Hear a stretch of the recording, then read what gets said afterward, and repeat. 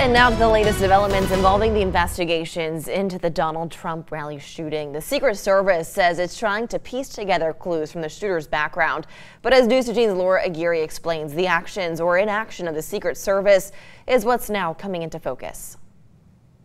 Moving forward, we take whatever lessons that come out of this and adjust accordingly. Pressure is mounting on the director of the Secret Service over security failures at last Saturday's Trump rally in Pennsylvania.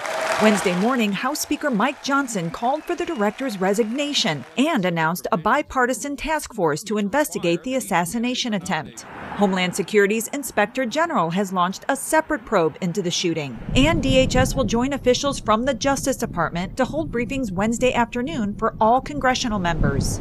We couldn't do our job without them. Meanwhile, Secret Service Director Kimberly Cheatle is softening earlier comments that laid blame for the shooter's access to the roof on local law enforcement. At that particular site, we divided up areas of responsibility, and that's what I was trying to stress, was that we just divided up areas of responsibility. Claims that other events that day stretched agent staffing too thin also refuted. There were no assets from the Secret Service that were diverted at all.